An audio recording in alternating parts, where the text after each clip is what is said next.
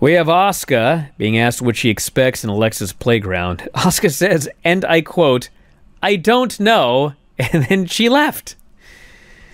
We got a WrestleMania, or the Triple H Stephanie WrestleMania commercial. And then Alexa Bliss, a grown woman, comes to the ring and starts swinging on her swing set. Well, she's playing a 12-year-old girl, or 11-year-old, or whatever it's supposed to be. She's been playing this role for a month or two. She says last week she was just coming out to talk to Randy and things got a little heated. Make some stupid fire jokes.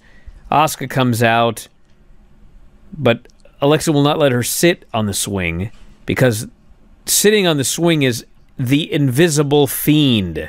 Yep. So the Invisible Fiend was there. Alexa is swinging on a swing set, talking to the Invisible Fiend. Asuka doesn't know what's going on, so she just says, "Hit my music," she'll start dancing. This makes Alexa very angry. She begins crying and talking to the Fiend. Asuka tells her it'll be okay. Alexa freaks out again. The rocking chair, there's a rocking horse that starts to move by itself. Well, Asuka said the Fiend is still around, and then she freaked out because no one's allowed to say the word "the Fiend," apparently, except for Alexa Bliss. So that was the problem. If this sounds bad, everybody listening to this, it was actually worse. Go watch it. It was actually worse.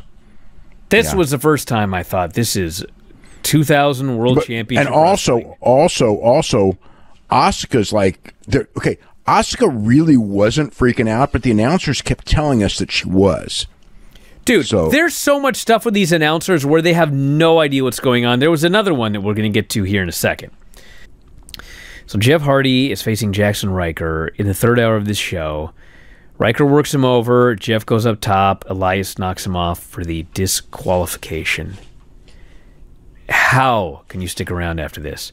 Riker is upset at Elias. They're yelling at each other. What, you think that people aren't going to stick around to see Asuka and Alexa Bliss in a spooky match? Dude. Well, that is the main event, everybody, and this is what happened. At the beginning, everything is fine. They wrestled for a while, chain wrestling, and then the lights go out. And we go to commercial. During the break, Alexa changed her clothes and her makeup. And her hair. And her hair. And we come back, and she's standing there in a new outfit, and Asuka now has to be scared. This just killed Asuka dead. The announcers they have hushed tones. They're whispering like we're at a golf tournament. She has been transformed. What is going on here? All 100 pounds of Alexa Bliss, now unstoppable. She won't sell anything. Everything Alexa hits, she just gets right back up again. And finally, Asuka hits her with a series of kicks. Alexa just grabs her, hits his sister Abigail, gets the pin. This time, boom, like magic, she just transforms back into the other Alexa Bliss. And she smiles. And since they love her, we get an hour shot of her as the show goes off the air. Dude, I guess she's going to get a championship match. Never wanted fans back in buildings more. Because that's the only way to get rid of this magic. We need actual fans in the building where you can't just turn the thing off and do magic tricks. Well, we're going to have fans in the building at WrestleMania. I'm counting down the days. Yeah, this is the worst. The bottom of the barrel. This was a really bad show. I mean, I don't know how anyone. It's the Miz segment I think was the worst, but the finish of the show was really bad too.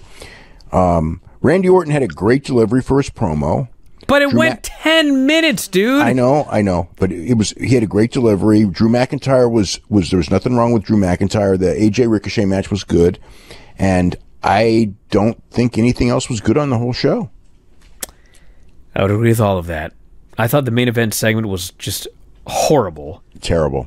I mean, the Miz terrible in so many ways because it made like what a novel thing.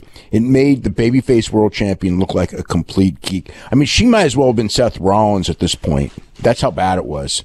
I mean, that was like, I mean, it was like career killing, and I should say killing. Which, by the way, tells you that they learned absolutely nothing from when Seth Rollins cried in the corner, and then everybody turned on him, and then they had to come up with some excuse about how it was the fans' fault, and not their fault for booking an angle where Seth is crying about the Fiend.